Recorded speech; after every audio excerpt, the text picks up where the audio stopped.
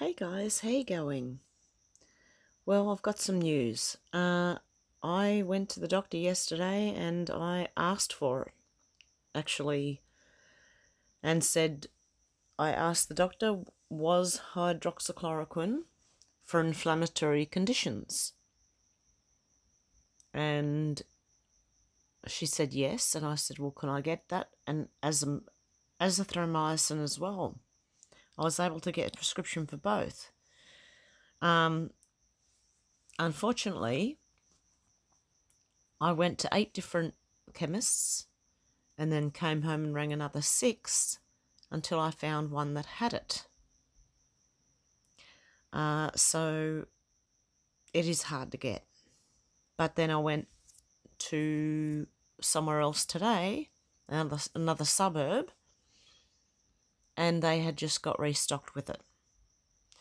So hydroxychloroquine and azithromycin, and I've got zinc as well at home, just the normal vitamin zinc. Okay, I wanted to read this. Is from the International Journal of Antimicrobial Agents. Okay, they're using it on SARS-CoV-2 and COVID-19 on respiratory viral loads. Now, listen carefully because you need to follow how they're doing it. This is how France and the other studies have been doing it. Okay, you are to receive 600 milligrams of hydroxychloroquine daily. Okay? Now, the hydroxychloroquine tablets are 200 milligrams. So you need to take 3 a day. It can be 2 to 3 a day.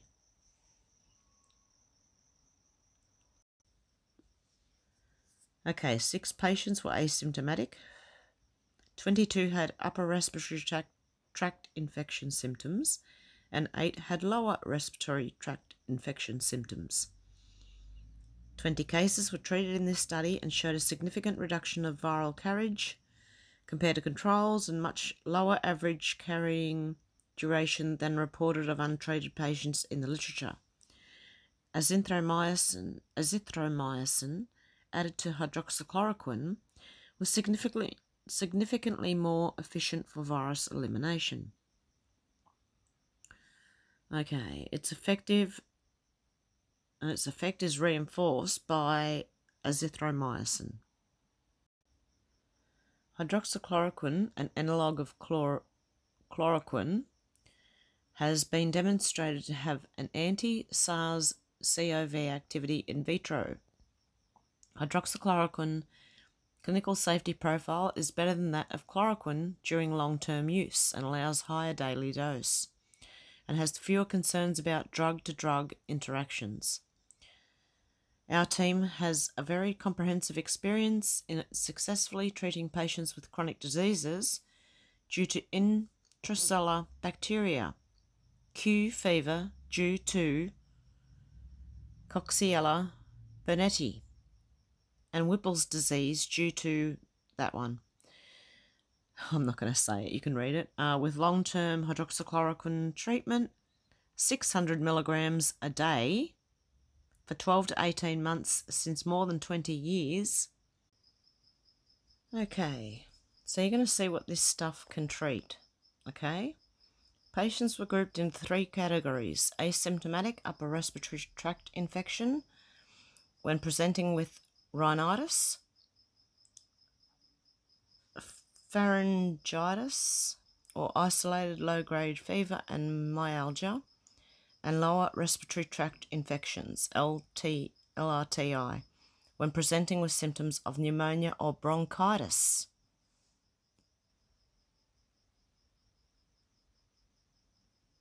The primary endpoint was virological clearance at day 6 post-inclusion. Secondary outcomes were virological clearance over time during the study period, clinical follow-up, body temperature, respiratory rate, long of stay at hospital, and mortality, and occurrence of side effects.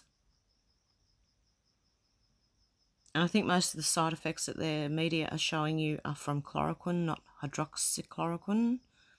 because the hydroxy made it safer. Okay, for ethical reasons and because our first results are so significant and evident, we decided to share our findings with the medical community, given the urgent need for an effective drug against SARS-CoV-2 in the current pandemic context. Okay, the preliminary results also suggest a synergistic effect of the combination of hydroxychloroquine and azithromycin. Azithromycin has been shown to be active in vitro against Zika and Ebola viruses and to prevent severe respiratory tract infections when administered to patients suffering viral infection. That's important because a lot of doctors will say that antibiotics only treat bacterial infections and not viral infections. This finding should be further explored to know whether a combination is more effective, especially in severe cases. Speculated potential risk of severe QT prolongation induced by the association of the two drugs has not been established yet, but should be considered. As for each treatment, the cost-benefits of the risk should be evaluated individually. Further studies on this combination are needed, since such combination may both act as an antiviral therapy and prevent bacterial superinfections. Okay, and as for the azithromycin, each tablet is 500 milligrams, the ones that I got anyway. So 500 milligrams on day 1, followed by 250 milligrams, which is half a tablet, per day the next 4 days. Now, I was prescribed hydroxychloroquine, 1 a day, and the azithromycin, my doctor prescribed 1 a week. Now, how they're doing it is the hydroxychloroquine, they are 3 times a day, and the azithromycin is a full tablet on the first day and half a tablet for 4 days after that. And not forgetting the zinc.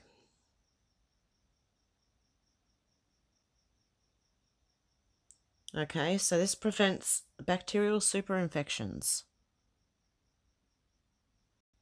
Okay, and how they did this was one patient who was still PCR positive at day 6 post-inclusion under hydroxychloroquine treatment only received azithromycin in addition to hydroxychloroquine at day 8 post-inclusion and cured her infection at day 9 post-infection.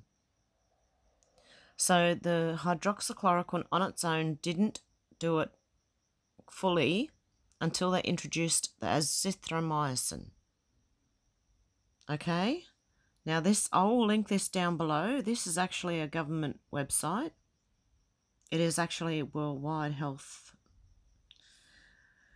And I'll put the links down below that you can have a read for yourself. I'm still a little bit unwell, so I won't read this today.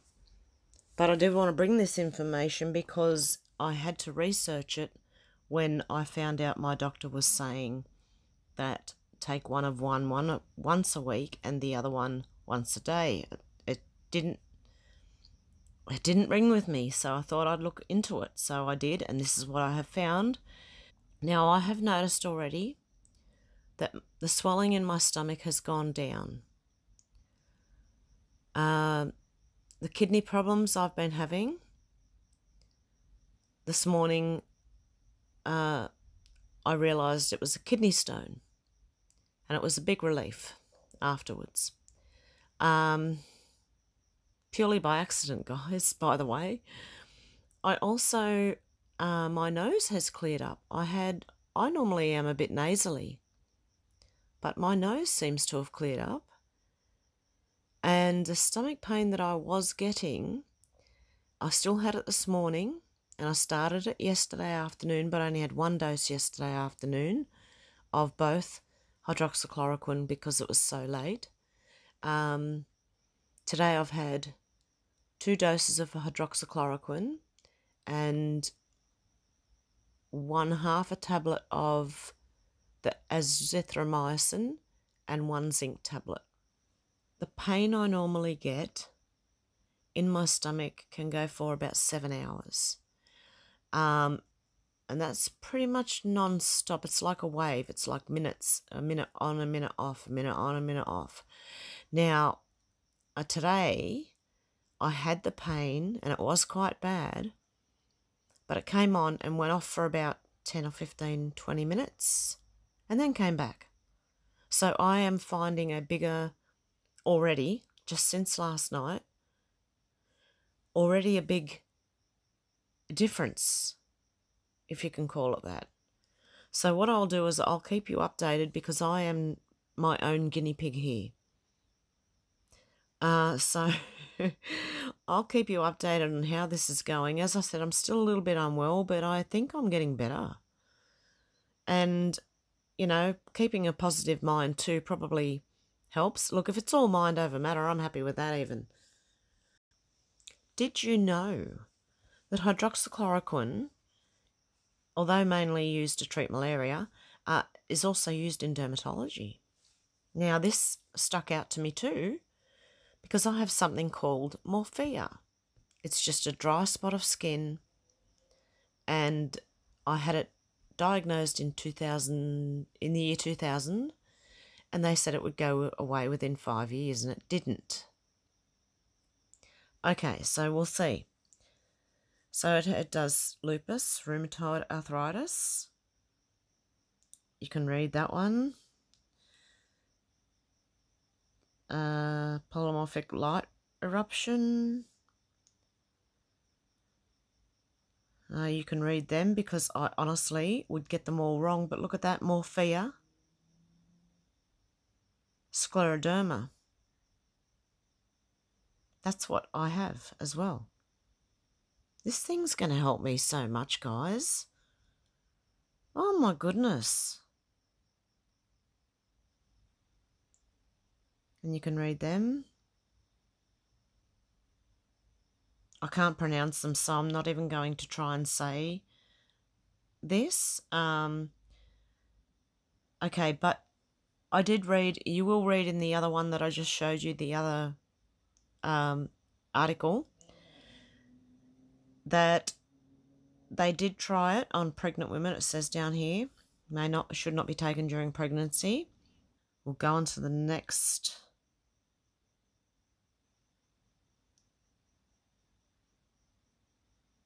Okay, we'll go on to the next one.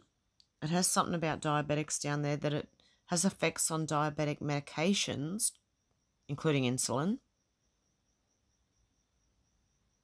And it may worsen certain diseases such as psoriasis. But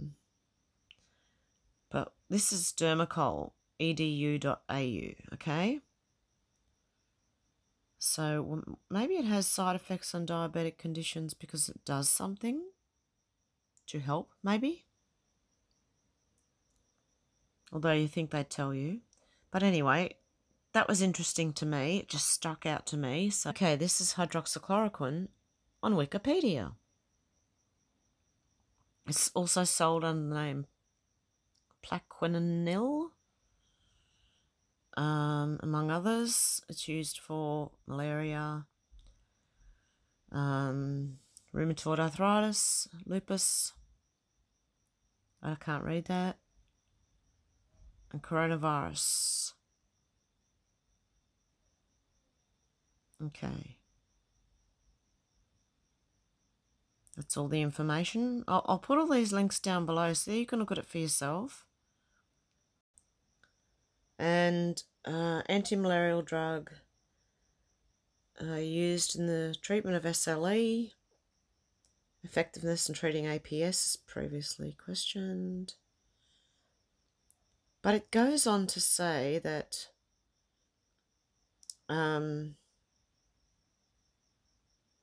hydroxychloroquine has a positive effect on pregnancy outcomes with no significant drawbacks, but further tests are needed. Lupus, to lower fasting blood glucose concentration. Okay. I'm just going through it while I'm here.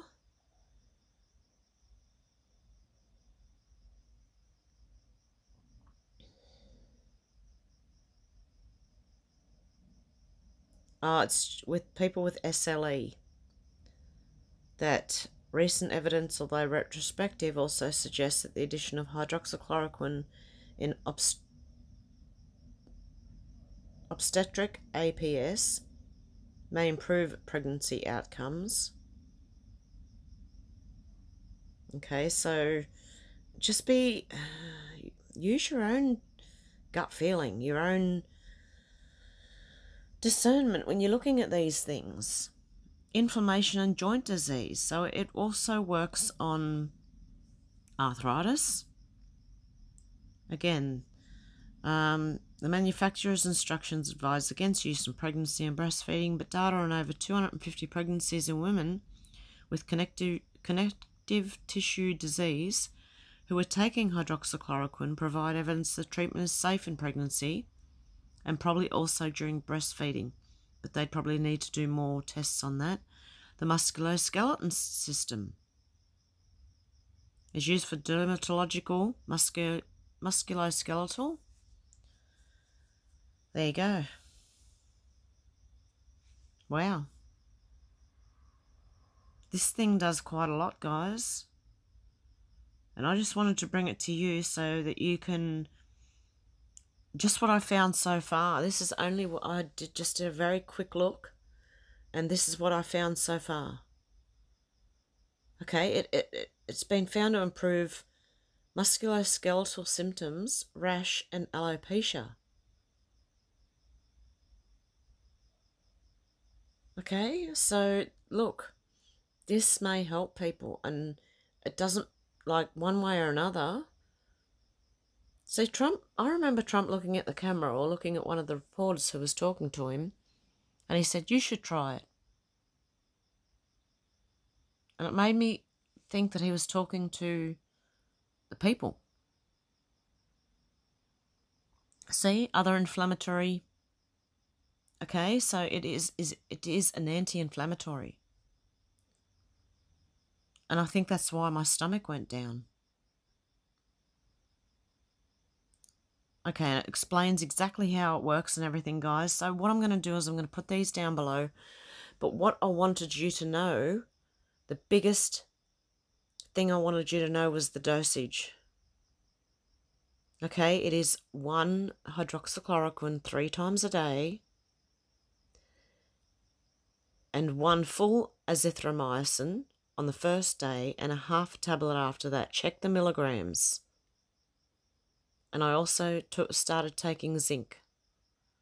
Okay, just a vitamin, zinc. That's what my doctor told me. That's what the Z-Pack was, just zinc.